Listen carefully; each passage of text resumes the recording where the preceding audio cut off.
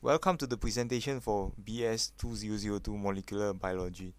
In this presentation, we are going to talk about phospholipase D1 and beta 2, their relationship with insulin secretion as well as the methods and results used and obtained respectively within the public medical article Role of phospholipase D1 in glucose-induced insulin secretion in pancreatic beta cells. When glucose enters the bloodstream, it causes the beta cells within the islet of Langerhans, which are located in the pancreas, to secrete insulin. The higher the concentration of glucose present within the bloodstream, the more insulin will be secreted in order to lower the blood glucose level to a normal level. This article investigates whether phospholipase D1, PLD1, is involved in glucose-induced insulin secretion, as well as investigating the kinds of intracellular signals that are related to PLD1 in pancreatic beta cells. Phospholipase D1 is an enzyme which converts phosphatidylcholines into phosphatic acids and choline. This enzyme does this by a process known as hydrolysis, which is where water is added to a substance in order to break it up into two separated molecules. This investigation found that an increase in blood glucose level increases the activity of PLD1, which in turn increases insulin secretion by activating beta 2, a regulator of insulin exocytosis, and is also required for the regulation of insulin gene expression. In this investigation, the beta cells used were from the pancreas of transgenic mice.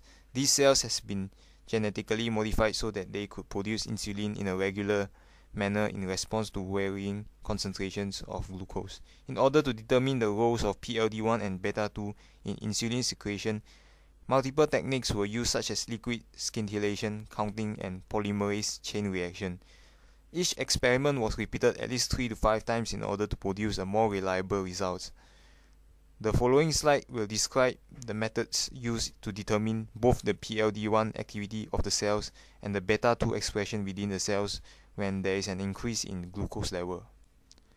In order to determine the PLD activity, the cells were radioactively labeled overnight with tritium palmitic acid in the medium.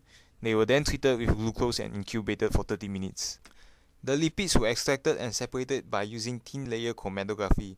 The PBT bands were then identified and scraped off the plate. They were then counted using a liquid scintillation counter. The PLD activity was measured based on the formation of tritium PBT from tritium palmitic acid via PLD. Tritium PBT is a combination of phosphatidylbutanol and tritium. Tritium is a radioactive isotope of hydrogen which is used as a radioactive label. The radiation from these isotopes can be detected by using a liquid scintillation counter, therefore measuring the amount of tritium BBT product and thus the PLD activity. In order to measure the effects that PLD1 have on beta 2 gene expression, real-time polymerase chain reaction, transfection, and small interfering RNA techniques were used. For real-time PCR, the RNA was first extracted from the cells, then mixed up with Oglio-16 primer and reverse transcriptase, then incubated. The transcribed product were then mixed with a set of primers and tagged DNA polymerase, then amplified. Glucose was then added at different times during the reaction. When finished, the products were then separated and analyzed using gel electrophoresis.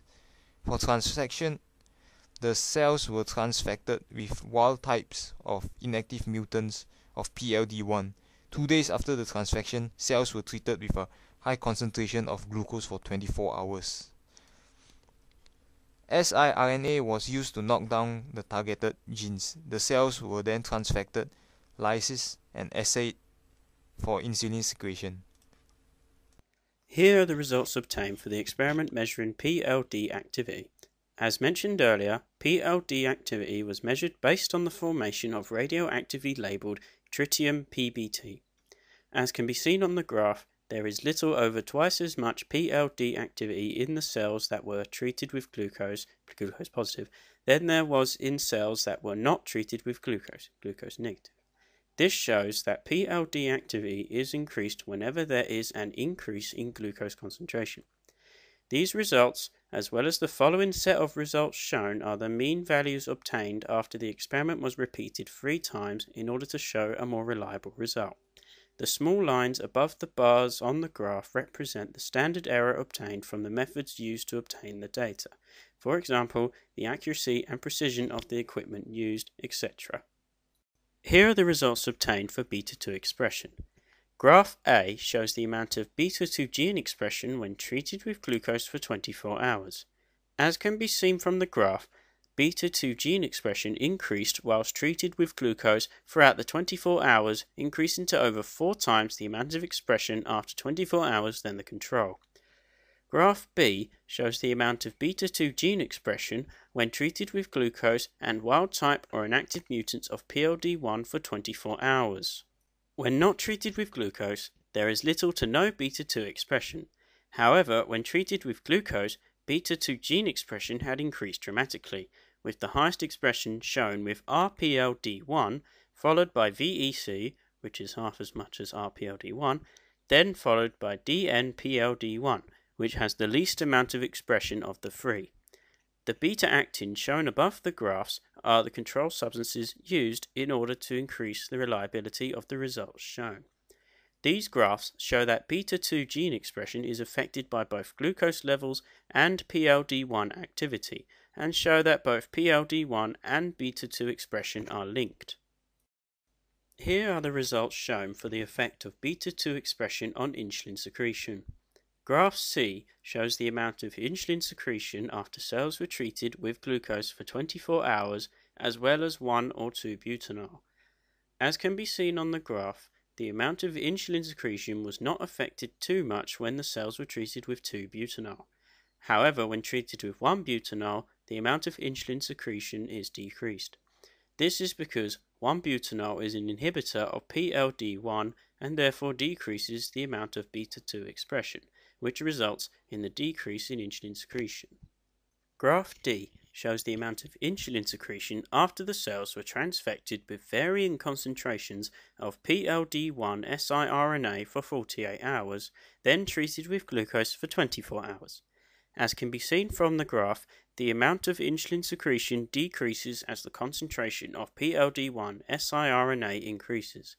This is because PLD1 siRNA depletes the amount of PLD1 and therefore decreases the amount of insulin secretion due to a lack of beta-2 expression. Based on the results obtained, it is reasonable to conclude that PLD1 activity increases whenever there is an increase in glucose. This in turn causes an increase in beta-2 expression, which in turn increases insulin secretion, thereby decreasing the blood glucose level down to a normal level and thus decreasing the PLD activity. This makes PLD1 an important regulatory enzyme in insulin secretion. Without PLD1, it is not possible to regulate the expression of beta-2 effectively, and therefore the cell cannot react appropriately to the increase in blood glucose concentration. We hope you have enjoyed this presentation and we thank you for watching.